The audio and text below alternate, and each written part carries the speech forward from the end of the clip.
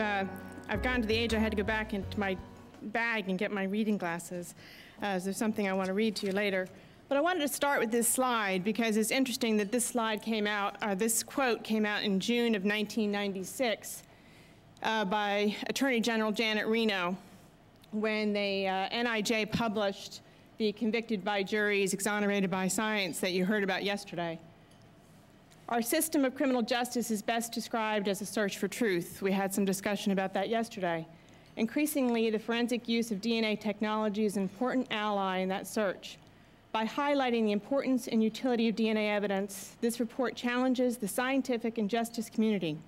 Among the tasks ahead are the following: maintaining the highest standards for collection and preservation of DNA evidence, ensuring DNA testing methodology meets rigorous scientific criteria for reliability and accuracy. We've made some progress on those goals, but I would say if we knew back 12 years ago the progress we would have made in 12 years, I don't think we would be very happy about it. And I hope the progress we make in the next 12 years will be a little more progressive. So who am I, and why am I here? I am the Executive Director of the North Carolina Center on Actual Innocence. We are a nonprofit organization. We have 7 participating law school innocence projects in North Carolina, and the North Carolina Center on Actual Innocence coordinates all 7 projects. So we have 200 volunteers that we are coordinating casework for. We get 1,200 claims a year, and those are just North Carolina claims. We get a lot of claims from other states that we do not take. We run about a 90% rejection rate after initial review. That means that we don't start an investigation or what we call a further review on 90% of the cases that we get. We have 130 active cases. That means they're in any stage from initial beginning further review to investigation. And we have criteria for what cases we take. And I wanted to show you this because there was some discussion yesterday about the volume of cases and the number of cases that would be subjected to DNA testing and the floodgates opening. And innocence projects take a lot of pride in maintaining their credibility. And we are very selective on the cases that we bring forward. In North Carolina, with 100 counties, there are no more than 5 to 10 cases a year that I would even approach a prosecutor or law enforcement about. And that doesn't mean all 5 or 10 of those would need DNA testing. So we're very selective. And if we're reviewing that many cases and we're only bringing a handful forward, then we would expect that the ones that we bring forward would cause some pause and would get some review and some cooperation. I went to a second meeting after our large meeting ended yesterday, and the question was posed, is there anybody in this room who's a defense attorney? And I actually think of myself at the crossroads between prosecutors and defense attorneys. Sometimes I think of myself more as a prosecutor, although I'm sure there's not a prosecutor in North Carolina that would agree with that statement. In our work, in innocence work, we are interested in freeing the innocent. If someone is guilty, I want them to stay exactly where they are. And that's why we're very selective about the cases. So yes, it is defense work, but it is not your typical defense work. It is not trial work, and it is not typical post-conviction work. And so when we're talking about the adversarial system, I think it's important to recognize the adversarial system really does not apply to this work because it does not fit into the mold of the justice system we've been working with for so long.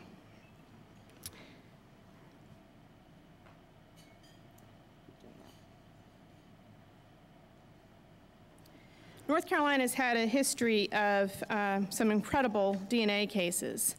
We have some incredible non-DNA cases too, but I know that we're focusing on the DNA cases today. But that's another question that gets raised, is that with the volume of cases you're talking about, and we're only looking at 227 DNA exonerations so far, then justice system's doing pretty well. We're only talking about DNA cases. We're only talking about evidence that was 1, collected, 2, was preserved, 3, can still be tested, for where there is some cooperation or acceptance by the court for testing. DNA is only in 5 to 10% of cases, but the things that cause wrongful convictions in DNA cases occur in non-DNA cases as well. But I'll stick to the DNA cases, because we have some great stories out of North Carolina. You heard the first one yesterday. Ronald Cotton was our first DNA exoneration case in North Carolina. You heard from Jennifer and you heard from Ronald, and you know their incredible story. There is a frontline production called What Jennifer Saw. If you'd like to hear more about that story, that was when she referred to, they were doing a documentary that's out there. And they're also coming out with a book. I'll do some free press for them called Picking Cotton. That'll be coming out in a couple months, I think. The second case, Keith Brown, is a fascinating case. Didn't get one lick of print in North Carolina, not one line. It was a two people, rape and brutal beatings. Keith took a plea for 35 years. He was identified, and there's a 17-page confession. It might be 16, I don't want to exaggerate. 16-page confession with his initials on the bottom of every page, with some times corrected and some other corrections on each page where he initials the changes. Pretty solid evidence. And there was a serial rapist, or what they suspected to be a serial rapist in Florida. And they knew that the man who they were looking at had spent some time in North Carolina, and they asked for rape kits for unidentified rape victims or unidentified rape suspects to be sent down to Florida to be tested. And the rape kit from Keith Brown case was sent by accident. And there was a hit on the serial rapist who was in Florida. So the only problem with that 16-page confession was Keith didn't know any of those facts. He was mentally challenged, he was very susceptible to suggestion, and those facts had to come from somewhere, but they did not come from Keith being at the scene of the crime. Leslie Jean, another incredible story, and you'll notice from Leslie and Leo Waters' summaries here, they're both from Onslow County. You'll also notice that they both had hypnosis. The memories of the witnesses or victims involved were not quite as detailed as was needed. So they used hypnosis to bolster those memories.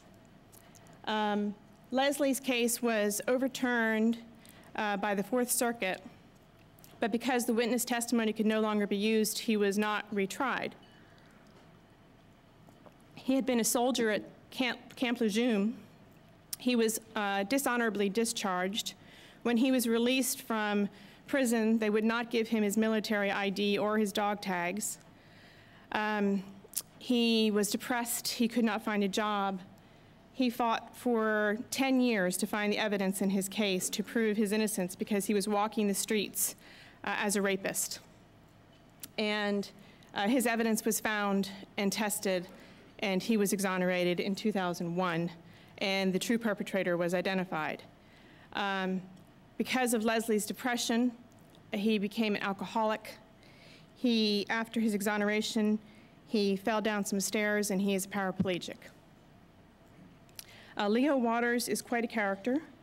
Leo was also convicted of rape. Someone who came to look at a waterbed for sale raped the woman who was selling the bed. And Leo is our longest serving exoneree with 21 years.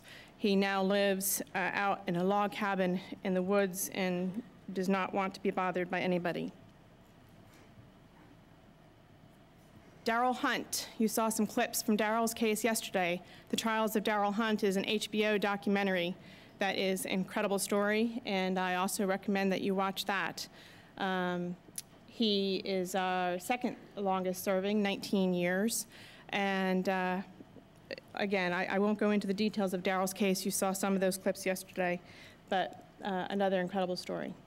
And then Dwayne Dale, who's my personal favorite. I was his attorney in his exoneration case, and my husband now refers to him as our fourth child. The title of the session yesterday when Ronald and Jennifer spoke, and the title of this session today is Triumphs and Tragedies. And had you asked me 6 weeks ago what I would refer to Dwayne's case as, I would have said it's a triumph. He was basking in the glory of freedom. He was so happy to be with his family. And we have spoken to numerous groups, and I think people who have come away from hearing his powerful talk would also agree it was a story of triumph. In the last month or two, it has turned into a story of tragedy. He is not going to be here with us today, and I'm very disappointed for you and for me that he's not going to be able to make it. He lost 19 years of his life in prison, and he gained 19 years of nightmares, 19 years of brutality, 19 years of numerous rapes, 19 years of trying to understand why this happened to him. And after a year and a half of being out, the nightmares have caught up with him, and the bitterness has caught up with him, and he is trying to find his way. I can stand up here and tell you the facts of his case, and I will, but I've struggled with how I get you to feel Dwayne, because it is these cases that bring to you the real people, the real lives that are impacted by DNA. The victims like Jennifer Thompson and the victims like Ronald Cotton and Dwayne Dale and the other 225 DNA exonerations, and their families, their sons and their daughters and their sisters and brothers and mothers and fathers and friends and extended family who have supported these people and believed in them and suffered along with them for all the years that they are incarcerated, and then continue to suffer along with them after they are released. Dwayne became a different person after 19 years in prison, and he became a person he does not want to be. And he does not know how to become something else. I will read you a few things that Dwayne has written after I tell you some more facts of his story. And yesterday, Jennifer also talked about her journey, and how her journey began with that night of hell when she was raped. And she is on an incredible journey.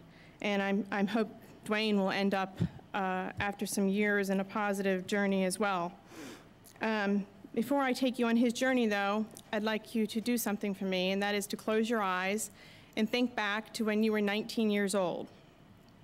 And I know there's older people in the room who will have trouble doing that, but think back to when you were 19 and think about the dreams and plans you had for your future. Think about what you accomplished in the 19 years after that. Maybe you got an education, maybe 2 degrees. You got married, you had family, you bought your first home, you bought furniture, you went on vacations, you had holidays, you created memories, you created friends. Now take all that and wipe it out, because that is what happened to Dwayne. He had plans, he had aspirations, he was a good kid, and he lost everything.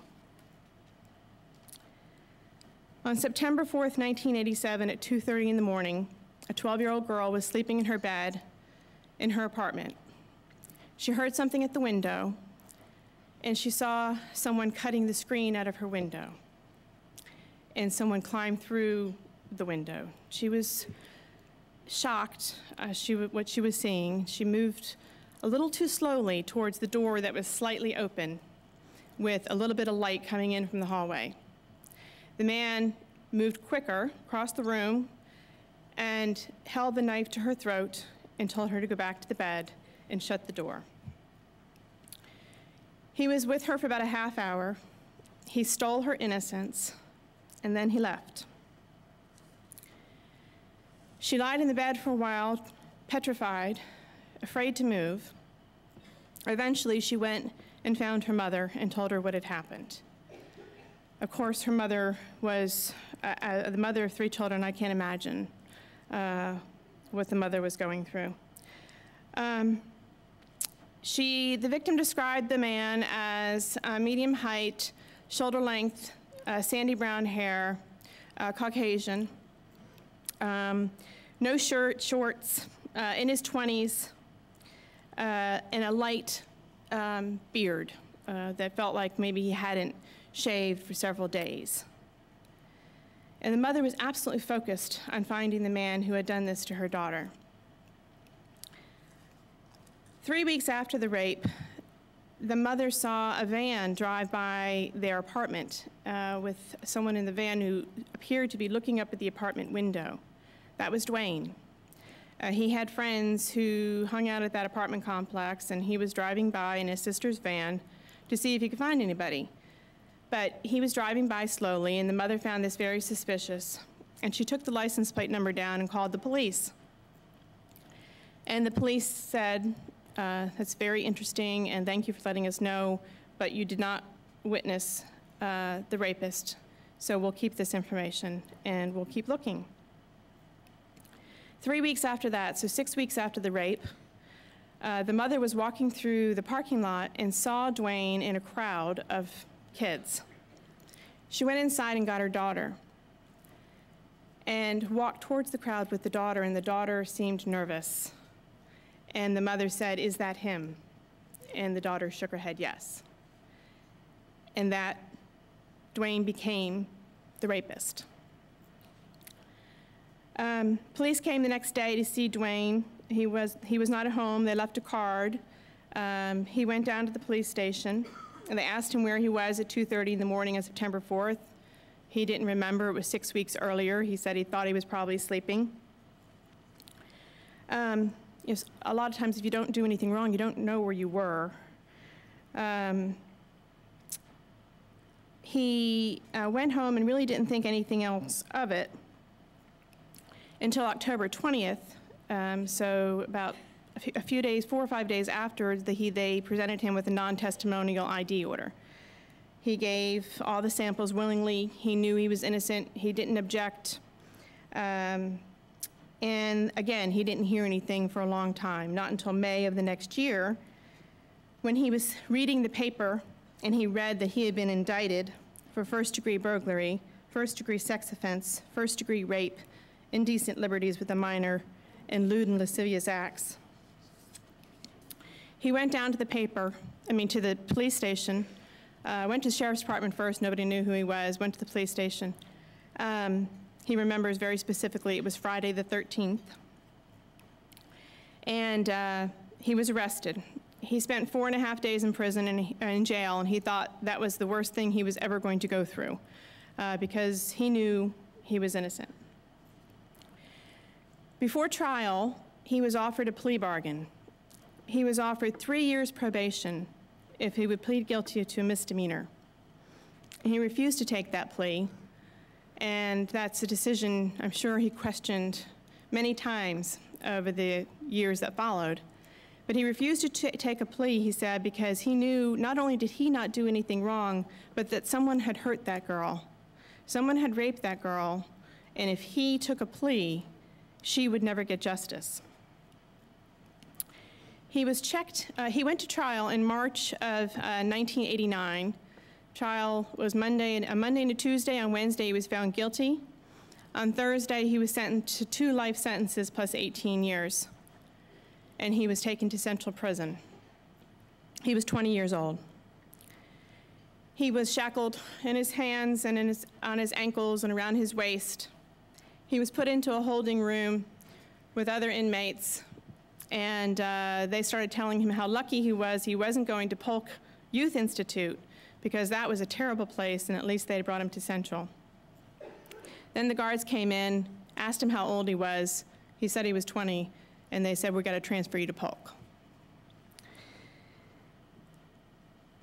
When he got to Polk, he was crying, he was shaking, he was scared, and they put him into protective custody, which was probably the thing that saved him for the next about a year and a half. He stayed in protective custody.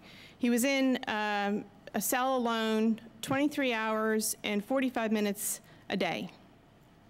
And eventually he decided that he needed to, he was going to go crazy with himself, and he needed to go ahead and get out of protective custody. He was transferred to a new prison that actually, he says, was much better than the youth prisons because things were calmer. The youth prisons were terrible. And he became very comfortable, let his guard down a little bit, met some people, was trying to deal with what was happening to him, and he became too trusting, and he was raped by 2 men. And that wasn't the last time that that happened to him. He's a small, good-looking guy who went in as a child rapist of a 12-year-old girl, a 12-year-old black girl, and he was a white man. And when they checked him into prison, they took his card that had spelled out what he was convicted of, and they passed it around to all the inmates so that everybody knew what he was there for. And he suffered the consequences of that for the next 19 years. Dwayne knew the power of DNA. He read the papers. And in 1989, he read about the case of David Vasquez in Virginia. And he wrote his attorney, and he said, I want you to find the evidence in my case, and I want you to preserve it. I want you to make sure they don't destroy it, and I want you to test it.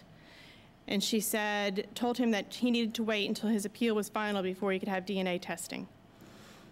In 1992, his appeals were final. Everything had been denied. And he wrote her again and said, please find my evidence. Please get it tested. She wrote back and said she was in the middle of a very busy, very hard case. It was going to be several weeks, but after that, she would get on finding the evidence and getting it tested. He wrote her several times after that. In 1995, his family learned that the evidence in his case had been destroyed. It was destroyed in 1994. The attorney did not get around to looking for the evidence for 3 years after he made that request.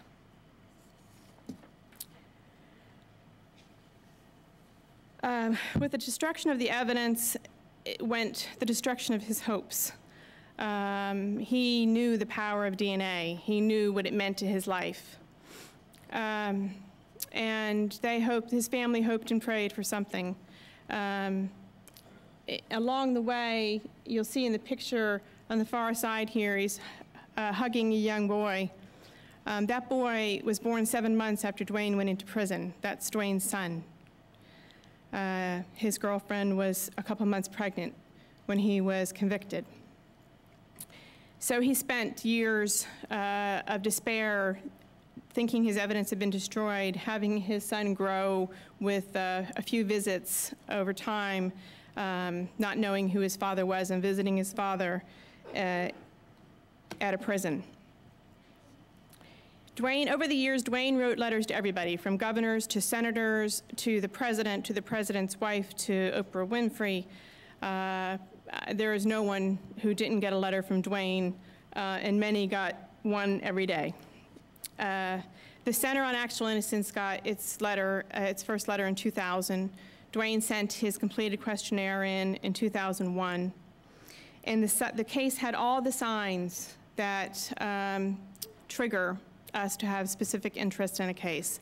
The misidentification had all the red flags of a misidentification. Of course, it was just an ID then, but a young victim woken in the middle of the night, limited time, limited exposure, limited light, weapon focus, trauma, cross-race, had all the factors that can lead to a misidentification. The plea, of course, is very interesting for someone to be offered 3 years probation.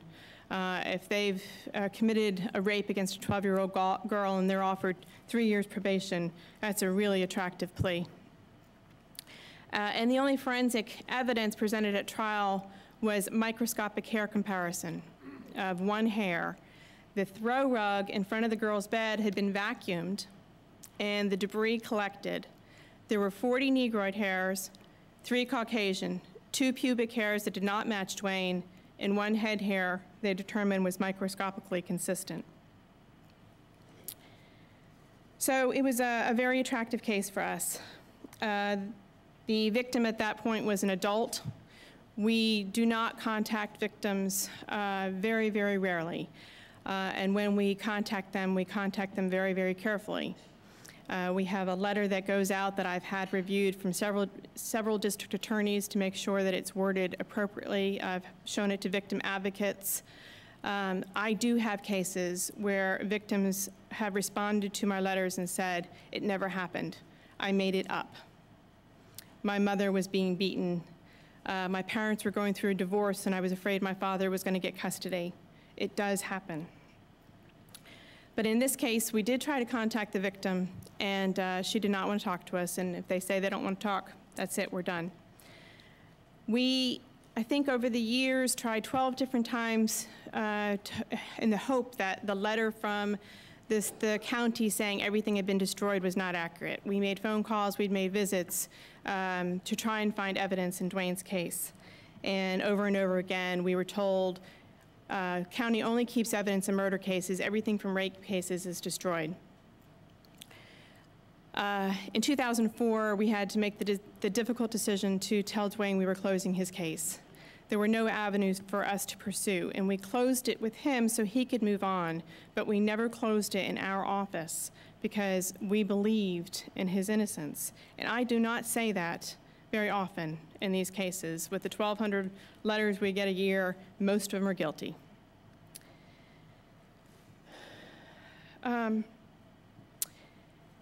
In July of 2007, we were cleaning out our old files. With all the rejected cases, we run out of room. And we used to shred them, and then about 5 years ago, we decided we would just box them up, and now my attic looks a little like that warehouse picture you saw yesterday. But before we box them up, we go through them by name, and we make sure that there's not specific cases we want to go ahead and leave in the office. And Dwayne's was one we all knew, and we said, that's not going in the attic, that stays in the office. And we said, let's just make one more phone call, just for grins. In July 2007, we made a phone call, talked to the evidence room manager, and he said, no, we only keep evidence in murder cases, no rape cases back that far, there's no way there's anything here. Same answer we always got.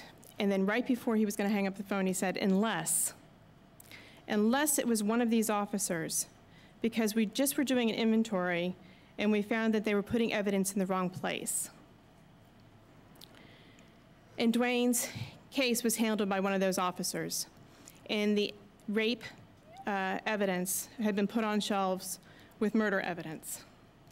And thank God they put it in the wrong place. Because they put it in the right place, it would have been destroyed. And had they done an inventory in 18 years, it would have been destroyed. So there's a silver lining for incompetence.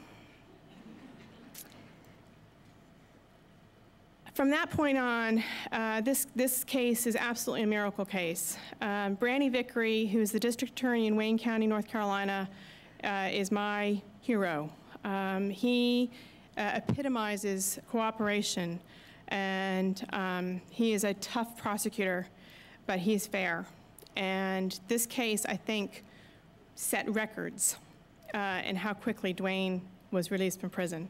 We found the evidence in mid-July 2007. Dwayne was released from prison August 28th, 2007, 6 weeks after we found the evidence. The SBI lab worked with us and allowed us to bring in our own expert so that we could talk together about how 20-year-old evidence should be handled, what type of testing should be done. The bags were sealed, so we didn't know exactly what it was in there. We hoped the rape kit was in there. We were able to witness them as they opened the bags. Turns out all the evidence that was admitted at trial, which was the rape kit, was destroyed in 1994 when it went to the clerk's office. But what was left in the bag was the bed sheets and the child's nightgown. And we didn't know what type of evidence was going to be on that material, and we didn't know what testing would yield. I knew what testing would yield, and part of the reason I knew that is because when I went to prison to tell Dwayne we had found evidence, I said to him, "You're going to be up for parole in a few years. If we test this and it matches you, it will hurt you. It will hurt your chances for parole." He had refused to go through the sexual predator treatments. He had refused to express remorse. He had refused to acknowledge his guilt. And if the evidence matched him, it was going to hurt him. And I looked him in the eyes and I said, "If there's any chance this is going to match you, don't do it. Don't have me do it." And he said, "You take everything you can find and you test it against everything they can find. I'm innocent." And those are powerful words. They did find semen on the inside seam of the child's nightgown.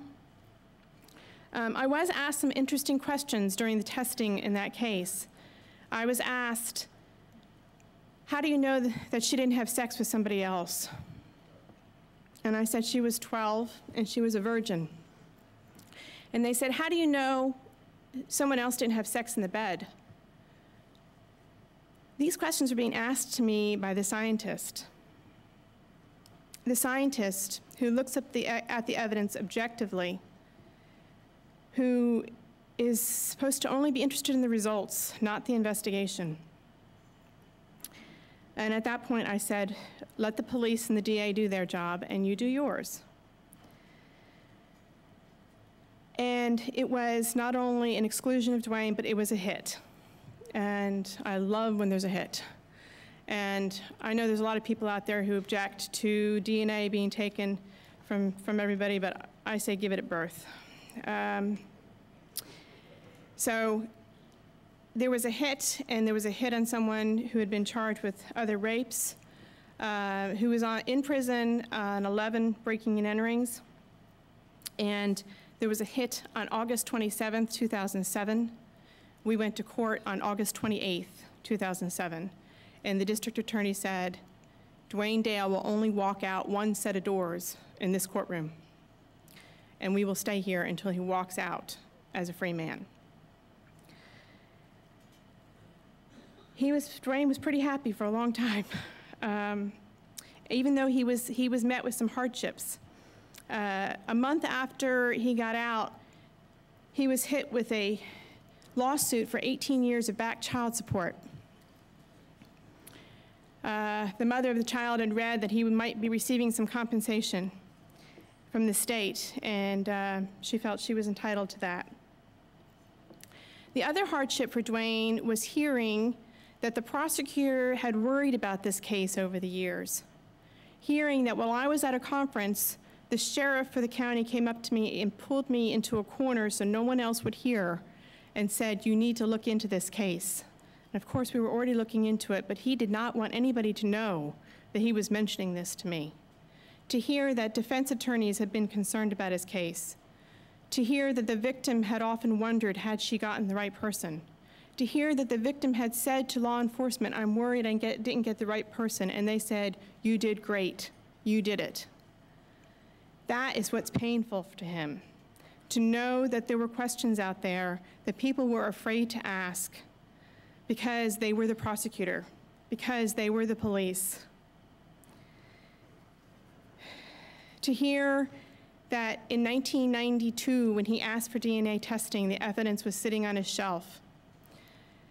And 2 years later, the evidence that the rape kit was destroyed, but the other evidence sat on his shelf for 16 years. Those are the things that cause him pain. Those are the things that cause him to look for answers, and those are answers I can't give him. He's angry now because no one's responsible. No one's responsible for what happened to him. No one's responsible for the 18 years that he lost with his son. I tell him that his story inspires others, and that was enough for a while, but it's not enough anymore. Last week, he was in my arms crying, saying, "Why did you get me out? Leave the others that are applying that you think are innocent. Leave them there." And he called me a couple days later and said, "I thought about what I said and I want to take it back." Don't get them out for them. Get them out for the, and I won't use the words, SOBs that did it. Get them out so you can prosecute the people who do these crimes and sit back while we're in prison rotting for what they did. He's also angry about the lack of respect for his pain. He's angry about the rubber stamp that was on his pardon.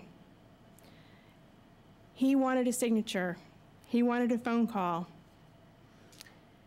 He offered to help Department of Corrections. He said, maybe what I can do is I can give them some insights on what happens in prisons.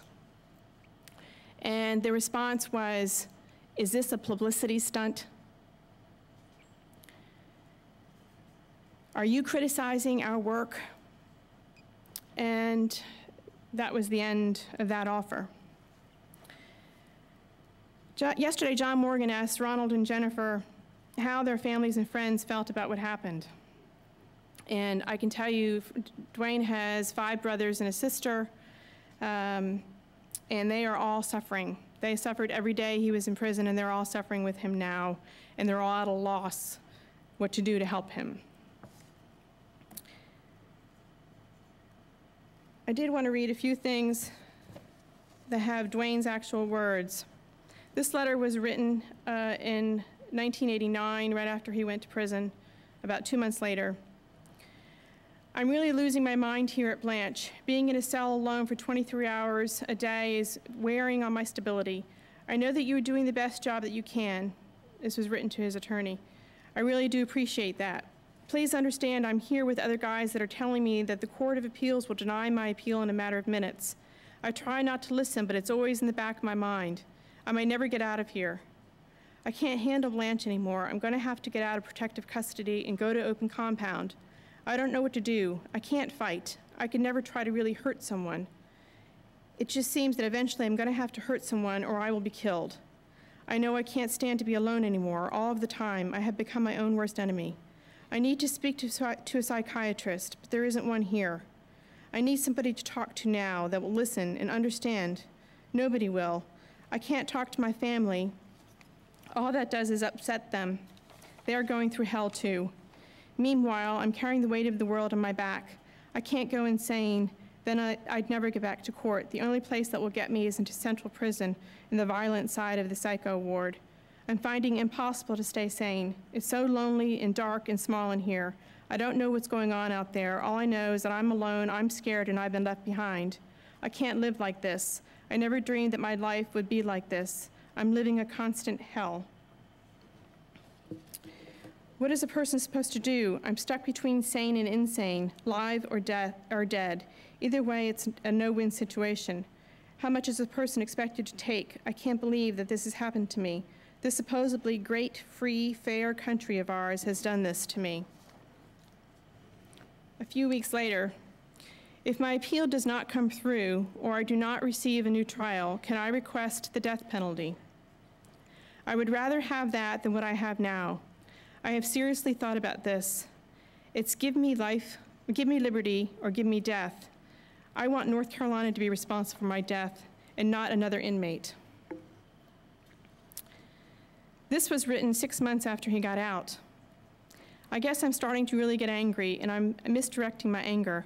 I'm starting to really see what has been done to me, just a taste of it, I'm afraid. I'm not doing good. I've been used to being by myself, or at least having that option to just be alone. Right now, I could use 30 days in the hole. That's sad, but I swear it's true. I'm losing it bad. I'm confused from top to bottom. I'm not at peace at all. I have no structure to my day. I have no idea how to put any into it. I have no idea what to expect in the next 15 minutes, much less the rest of my day. I'm used to having a lot of structure in my days. I got used to prison.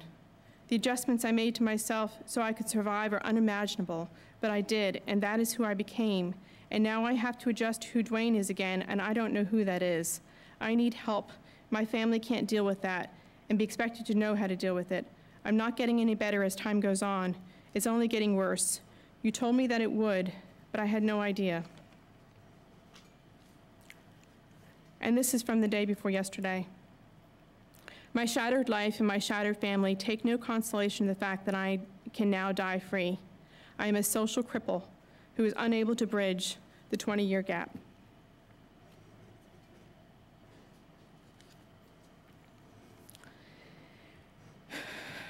We had a meeting yesterday after the large meeting, and there was this discussion about the scope of the problem. And we can talk about the numbers. We can talk about how many the 227 makes up. But the real bottom line is there are solutions.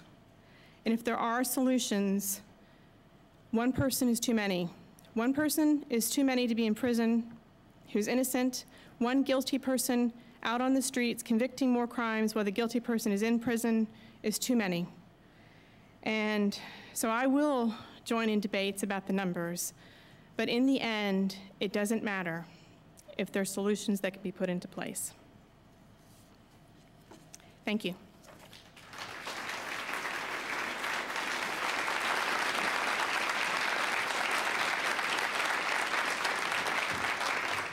One thing, we get this question, and I want to show you a picture. That's the true perpetrator, and that's Dwayne now. I don't have a picture of the perp when the crime was committed, but that's them now. There's some resemblance. The problems were at trial that Dwayne was 19 years old and he couldn't even grow stubble. He didn't shave for weeks and weeks before trial to show that all he had was a very light shadow and some hairs growing out of a mole. He had a Billy Idol haircut. I know some of you are old enough in this room to know who Billy Idol is. Bleach blonde haircut. And the lab analysis of the hair that was collected from him actually says bleached on the ends. I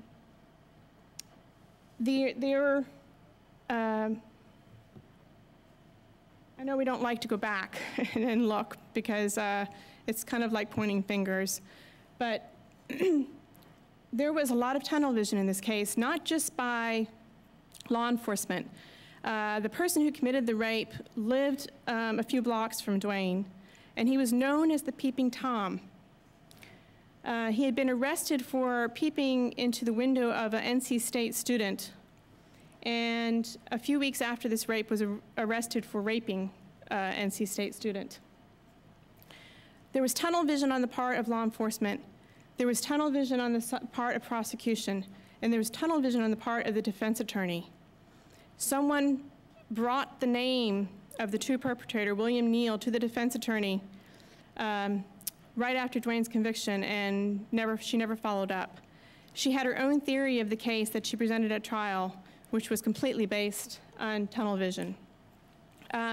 So it is important to go back and look at these cases, not to point fingers, but to learn about what we do in each of the areas, law enforcement, prosecution, and defense, because I'm a believer that ineffective assistance of counsel is something that leads to a lot of these convictions.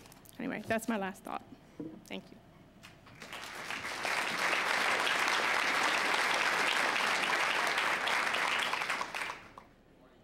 Morning. I'm right on the edge, so be careful. Actually, this is a comment and not so much a question. Okay. But I wanted to speak really on behalf of the crime lab community, and as president of ASCLD, I just felt compelled to say a few words. And it's only in relation to a couple of comments that you made and were in your slides that I'm bringing this up for the open group. So not directed to you, Christine, but to the general group. And it's very difficult for me to discuss because I don't want to take away from the power of the presentation you just gave. But I'm struggling with the non-scientific community constantly addressing what I see the term always, which is unreliable science. And that's what I want to address. I would submit to you that it's the progress and advancements in science that are the very reasons why we are all in this room today. Absolutely. And when I see terms like unreliable science up on a board or on presentations, and we've seen it from a few speakers during this meeting, it troubles me in that regard, particularly because during your presentation, clearly there were struggles with the prosecutor, with the defense, even the victim. Perhaps there are even signs of reservation about decisions that were made. You even spoke to the fact of tunnel vision. And what I'd like to suggest to the group as you move forward in working in collaboration with one another as different groups is we stop looking this as an issue of unreliable science, but perhaps an issue of unreliable justice. And the reason why I say that is that there are solutions, and I believe that many of those solutions are not looking to crime lab reforms. I think a lot of it has to do with reforms of what happens within the courtroom. Thank you. Well, I've never been one to not comment. Science is teaching us that what we thought was science, and it doesn't all come out of crime labs, is not science. In Ronald Cotton's case, there was a piece from the insole of his shoe that was matched to the insole from his shoe. And it was not until he was exonerated that there was no match. Ray Krohn's case, the bite mark analysis and the comparison, the match between his teeth and the bite mark. We are learning that what we called science is not the science that we thought it was. That's not a comment on today's science. That's a comment on what we're learning from these cases. And that's not an accusation against everyone or anyone. It's the same as the standards for counsel and who should be appointed and what kind of training they should have. The person who was appointed to Dwayne's case should never have been trying that case. The defense bar is continuing to learn.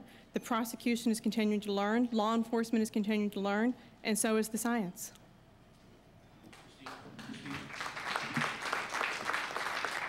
One more comment. Your presentation was excellent, but since I ran the meeting last night that you referred to, I want to ensure the people here that from a law enforcement perspective, we are as concerned as you are about these mistakes. We want to do what's right. And the meeting last night was about resources. It's not about what's right or wrong. It's not about the numbers. It's about getting the job done. We sincerely believe in what Project Innocence is doing. We appreciate what you've done, but we have to find a way to make it work within our restricted resources. It's not about science. It's not about defense attorneys. It's not about prosecutors. It's about doing the right thing. And law enforcement wants to do the right thing. That's great. Okay? Thank you.